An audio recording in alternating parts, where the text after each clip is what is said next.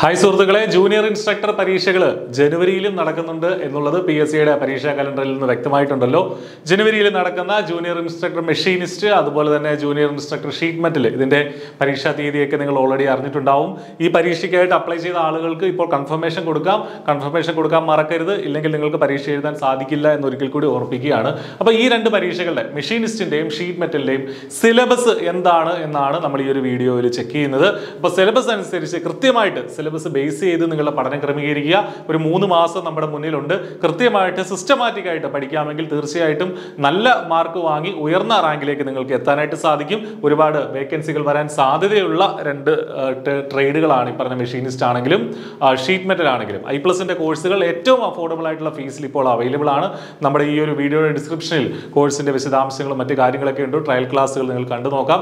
എന്തെങ്കിലും സംശയങ്ങളുണ്ടെങ്കിൽ ആ നമ്പറുകളിൽ വിളിച്ച് ചോദിക്കുകയും ചെയ്യാം. അപ്പോൾ നമുക്ക് ആദ്യം മെഷീനിസ്റ്റിന്റെ ജൂനിയർ ഇൻസ്ട്രക്ടർ മെഷീനിസ്റ്റിന്റെ സിലബസ് നോക്കാം. Category number 663/2023. ആദ്യത്തെ 10 ഇത് കഴിഞ്ഞ തവണത്തെ സിലബസിൽ നിന്ന് വലിയ വ്യത്യാസം ഉണ്ടായിട്ടില്ല. അതേ സിലബസ് തന്നെയാണ് വീണ്ടും തന്നിരിക്കുന്നത്. ആദ്യത്തെ മൊഡ്യൂൾ എന്ന് പറയുന്നത് സേഫ്റ്റിയാണ്. സേഫ്റ്റി ആൻഡ് ഹൗസ് കീപ്പിംഗ് 10 മാർക്കാണ് അതിനുള്ളത്. ജനറൽ ആയിട്ട് നമ്മൾ സേഫ്റ്റിയുടെ ഭാഗമായിട്ട് പഠിക്കുന്ന first aid, PPE, ഹസാർഡുകൾ, 5S concept, അത്തരം കാര്യങ്ങളൊക്കെ ഉണ്ട്. Methods of moving heavy equipments, basic understanding on hot work തുടങ്ങിയ കാര്യങ്ങളൂടെ അതുമായിട്ട് ചേർത്ത് വെച്ച് പഠിക്കാനായിട്ടുണ്ട്. Then module 2 marking and marking tools, measuring instruments, അതാണ് രണ്ടാമത്തെ മൊഡ്യൂൾ.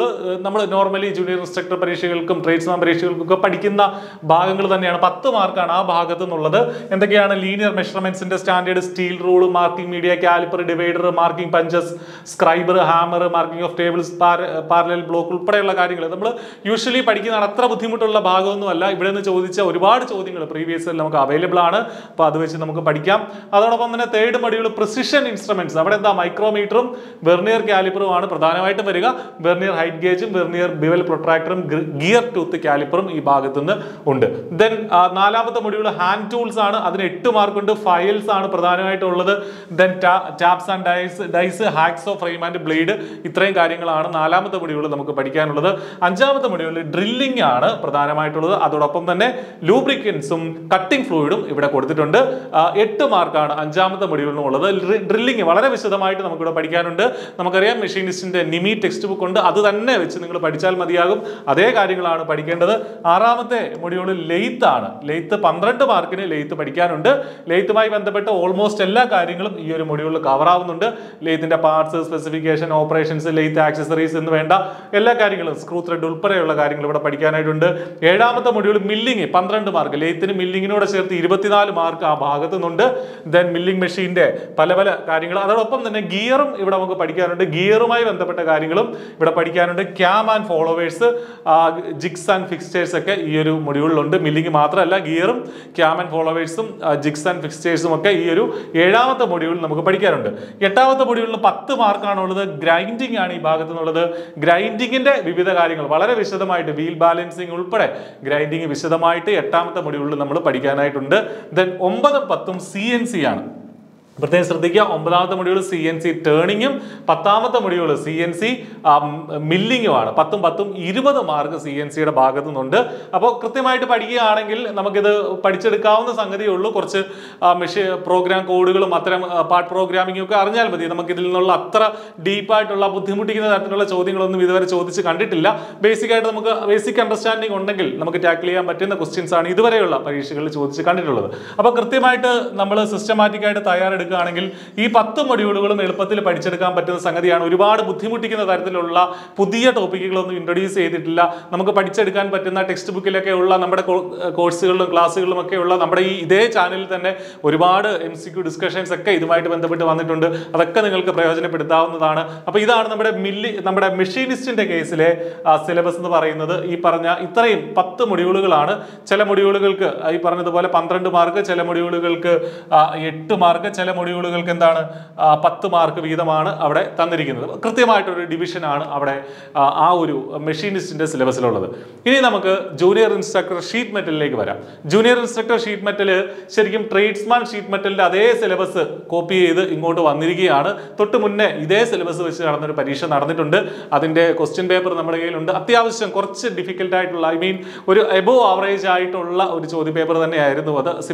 അത്ര സിമ്പിൾ ആയിരുന്നില്ല. അതുകൊണ്ട് തന്നെ ഷീറ്റ് മെറ്റലിലെ ഈ ടോപ്പിക്കുകൾക്കായിട്ട് നമ്മൾ കൂടുതലായിട്ട് പഠിക്കേണ്ടതായിട്ടുണ്ട്.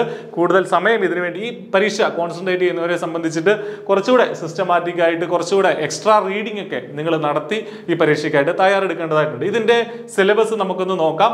ഒന്നാമത്തെ മൊഡ്യൂൾ മെറ്റലർജിയാണ്. 6 മാർക്കാണ് ആ ഭാഗത്തു നിന്നുള്ളത്. നമ്മൾ ഈ പറഞ്ഞ പോലെ മെറ്റൽസിന്റെ physical and mechanical properties, ferrous, non ferrous metals, cast iron, plain carbon, steel തുടങ്ങിയ കാര്യങ്ങളൊക്കെയാണ് ഈ ഒരു ഫസ്റ്റ് മൊഡ്യൂളിൽ നമുക്ക് ഷീറ്റ് മെറ്റൽ ഭാഗത്ത് നിന്ന് പഠിക്കാനുള്ളത്. രണ്ടാമത്തെ module specification of metal sections, making process. 6 മാർക്കാണ് അവിടെ നിന്നുള്ളത്. അതേതൊക്കെയാണ്? ഷീറ്റ് എന്താണ്, പ്ലേറ്റ് എന്താണ്, ഫ്ലാറ്റ് ബാർ എന്താണ്, ചാനൽസ് എന്താണ്, അതായത് പല പല സ്പെസിഫിക്കേഷൻ കൃത്യമായിട്ട് നിമി ടെക്സ്റ്റ് ബുക്കിൽ ഇതുണ്ട്, അത് തന്നെ പഠിച്ചാൽ മതി. ഹോട്ട് റോളിങ്ങും കോൾഡ് റോളിങ്ങും അതോടൊപ്പം തന്നെ എക്സ്ട്രാ ആയിട്ട് ഇവിടെ തന്നിട്ടുണ്ട്. ഓക്കെ. ദെൻ മൂന്നാമത്തെ മൊഡ്യൂൾ എന്ന് പറയുന്നത് മെഷറിംഗ് ആൻഡ് മാർക്കിംഗ് ടൂൾസ്. ഇത് നമ്മൾ പഠിക്കുന്ന കാര്യങ്ങൾ തന്നെയാണ്. ട്രൈ സ്ക്വയർ, സ്റ്റീൽ സ്ക്വയർ, ചില മെഷറിംഗ് ടൂൾസ് സാധാരണ മറ്റ് ഭാഗങ്ങൾക്ക് മറ്റ് പരീക്ഷകൾക്ക് പഠിക്കാത്ത ചില ടൂൾസും കൂടെ അഡീഷണൽ ആയിട്ട് ഇവിടെ standard wire gauge, screw pitch gauge, gauges ഒക്കെ പഠിക്കുന്നതാണ്. എങ്കിലും നമ്മൾ എക്സ്ട്രാ ആയിട്ട് ഇവിടെ പഠിക്കേണ്ടതായിട്ടുണ്ട്. ദെൻ നാലാമത്തെ മൊഡ്യൂൾ 12 മാർക്ക് ഈ ഒരു മൊഡ്യൂളിൽ നിന്നുണ്ട്. നമുക്ക് എളുപ്പം പഠിച്ചെടുക്കാവുന്ന മൊഡ്യൂൾ തന്നെയാണ് cutting and foaming tools. എന്തൊക്കെയാണത്? Snips and shears, bench shear, hacksaw, chisel, file, drill bit, അതുപോലെ തന്നെ hammer, mallet, screw driver, spanner തുടങ്ങിയ കാര്യങ്ങളൊക്കെയാണ്. കൃത്യമായിട്ടുള്ള സ്പെസിഫിക്കേഷനും ഇതിന്റെ ക്ലാസിഫിക്കേഷനും ഒക്കെ അറിഞ്ഞിരിക്കണം. എവിടുന്നും ചോദ്യങ്ങൾ വരാം. 12 മാർക്കാണ് നാലാമത്തെ module cutting and foaming tools. അഞ്ചാമത്തെ മൊഡ്യൂളിലേക്ക് വരുമ്പോൾ 8 മാർക്കിന്റെയാണ് സീമുകൾ. ഷീറ്റ് മെറ്റൽ ഓപ്പറേഷനിൽ നമ്മൾ കൂടുതലായിട്ട് സീമുകളും ജോയിന്റുകളും ഒക്കെ കാണാറുണ്ട്. അതിലെ സീമുകളാണ്, സീംസ് ആണ് ഇവിടെ പഠിക്കാനുള്ളത്. ഗ്രൂവ്ഡ് സീം, ലോക്ക്ഡ് ഗ്രൂവ്ഡ്, പലതരം സീമുകളുണ്ട്. ടെക്സ്റ്റ് ബുക്കിൽ ഇത് കൊടുത്തിട്ടുണ്ട്. അത് അങ്ങനെ തന്നെ പഠിക്കുക. മറ്റൊരു സെക്ഷനായിട്ട് സ്റ്റിഫനിങ് പ്രോസസ്, നമ്മൾ ഫൈനൽ ഫിനിഷിങ്ങിന് മുന്നേ നമ്മൾ നടത്തുന്ന ഒരു പ്രോസസ്സാണ് സ്റ്റിഫനിങ് എന്നുള്ളത് അല്ലേ. അപ്പോൾ എഡ്ജ് സ്റ്റിഫനിങ് ആണ് ഇവിടെ വരുന്നത്. എന്താണ് എഡ്ജ് വയറിങ്, എന്താണ് ഹെമ്മിങ്, സ്വേഗിങ് എന്താണ്, ബീഡിങ് എന്താണ്, ഫ്ലാഞ്ചിങ് എന്താണ്, കേളിങ് എന്താണ് എന്നുള്ള കാര്യങ്ങളാണ് ഇവിടെ പഠിക്കാനായിട്ടുള്ളത്.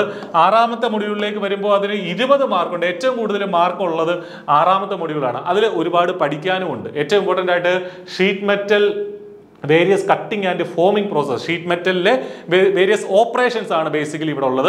ഷീറ്റ് മെറ്റൽ ഓപ്പറേഷൻസ് ആണ്. അത് കൃത്യമായിട്ട് ഇവിടെ എടുത്തു പറഞ്ഞിട്ടുണ്ട്. 21 ഓപ്പറേഷൻസ് പറഞ്ഞിട്ടുണ്ട്. ആ 21 ഓപ്പറേഷൻസും വളരെ നന്നായിട്ട് പഠിക്കുക. കാരണം 20 മാർക്ക് ഈ ഭാഗത്തു നിന്നുണ്ട്.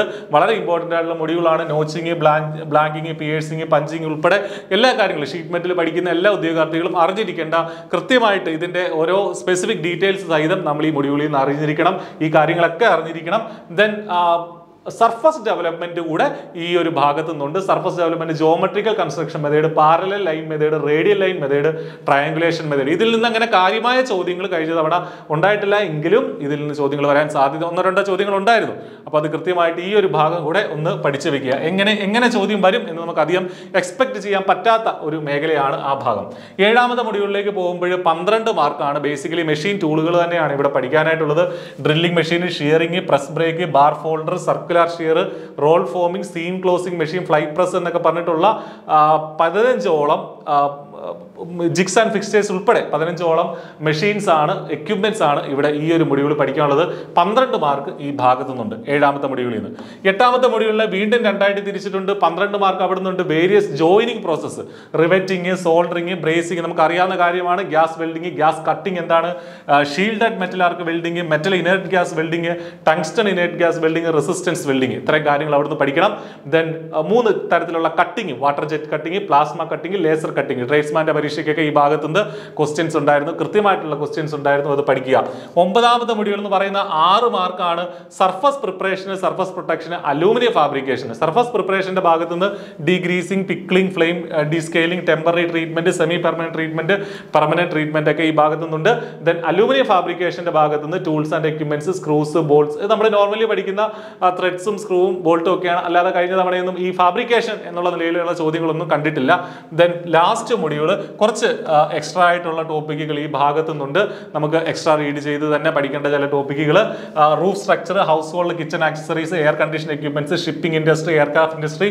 പക്ഷേ ഇൻഡസ്ട്രിയിൽ നിന്നുള്ള ചോദ്യങ്ങളൊന്നും ഇതുവരെ അങ്ങനെ ചോദിച്ച് കണ്ടിട്ടില്ല. കഴിഞ്ഞ ട്രേഡ്സ്മാന്റെ പരീക്ഷയ്ക്കാണെങ്കിലും അങ്ങനെ കൃത്യമായിട്ട് അത് വെച്ചിട്ടുള്ള ചോദ്യങ്ങൾ കണ്ടിട്ടില്ല. പക്ഷേ ഈ പരീക്ഷയ്ക്ക് ചിലപ്പോൾ വന്നേക്കാം. അതുകൊണ്ട് തന്നെ കൃത്യമായിട്ട് ഈ പാഠഭാഗങ്ങൾ പഠിച്ചു വയ്ക്കുക. മെൻസുറേഷനിൽ നിന്ന്, ട്രിഗണോമെട്രിയിൽ നിന്ന് ചോദ്യങ്ങൾ ഉണ്ടായിരുന്നു. അതിന്റെ ബേസിക് ആയിട്ടുള്ള കാര്യങ്ങൾ, ഒരുപാട് വലിയ കോംപ്ലക്സ് ആയിട്ടുള്ള പ്രോബ്ലംസ് ഒന്നും ചോദിക്കില്ല.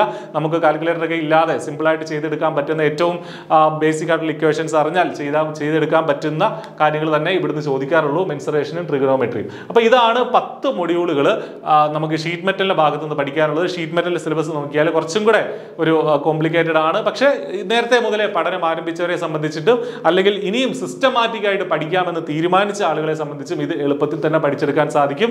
അപ്പോൾ ഈ 2 പരീക്ഷകൾക്കായിട്ട് നന്നായിട്ട് തയ്യാറെടുക്കാൻ നിങ്ങൾക്കാവട്ടെ.